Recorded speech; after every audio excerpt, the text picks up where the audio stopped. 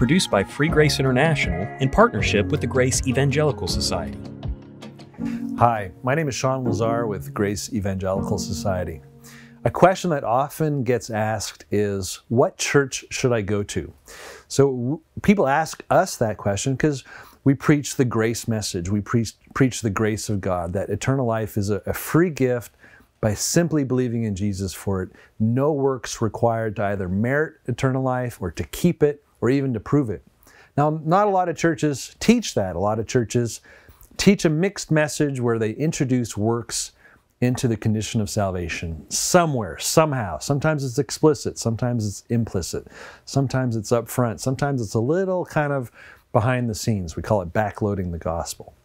So consequently, people ask us the question, well, what church should I go to? And I think the answer is find a church that is at least clear on this salvation message. There's a verse that comes to mind in Galatians. Galatia was a province in the Roman Empire. So think of a state. And probably Paul was talking to the churches he had founded in the southern part of that province or state. And something had happened, even though he had planted those churches, even though they believed the gospel of the grace of God, they knew that they were justified by faith apart from works at one time, they started to drift. And here's what Paul said to them. I marvel that you are turning away so soon from him who called you in the grace of Christ to a different gospel.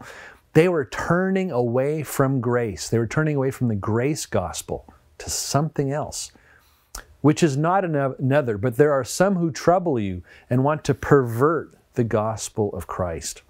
So there's a lot of churches out there that might have started off strong and they believed in grace and they believed in the gospel, but they, like the Galatians, were maybe not only starting to drift, maybe they have drifted. So my challenge to you is find a church that is clear on the grace of God.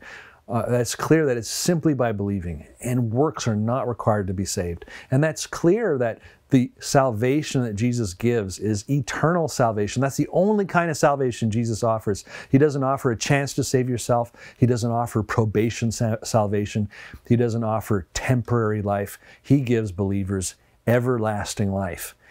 Now, chances are you're not going to find a church that hits every single point of doctrine accurately. Not every church is going to believe in a premillennial kingdom, a literal kingdom for Israel, or that the church is going to be raptured before the tribulation begins, or even that there is a period such as the tribulation. They might get fuzzy on things surrounding discipleship or things surrounding what you do when you sin.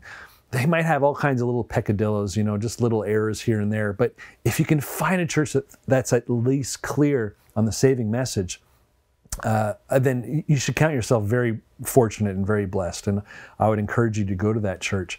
Because the thing is, if you go to a church that preaches work salvation, chances are that's going to undermine your assurance. Chances are that's going to get you confused about the gospel. Don't think you're beyond getting confused, because that's exactly what happened to the Galatians. They were taught by the Apostle Paul, and then some false teachers came in and started getting them confused about what you need to do to be born again. If the Galatians could get confused, so could you. So I would caution you against going to a church that's unclear on grace. And find that church, no matter how small. Sometimes we choose churches based on how big they are and how many programs they are and how attractive and how good the pastor is at preaching and speaking. And we might overlook those smaller churches that are faithful to the gospel. Well, don't make that mistake. Go to that small church. Support it with your time, with your ministry, with your money. If they're clear on the grace of God, then they deserve your support. Produced by Free Grace International in partnership with the Grace Evangelical Society. For more Free Grace content, visit GES's website at faithalone.org and FGI's website at freegrace.in.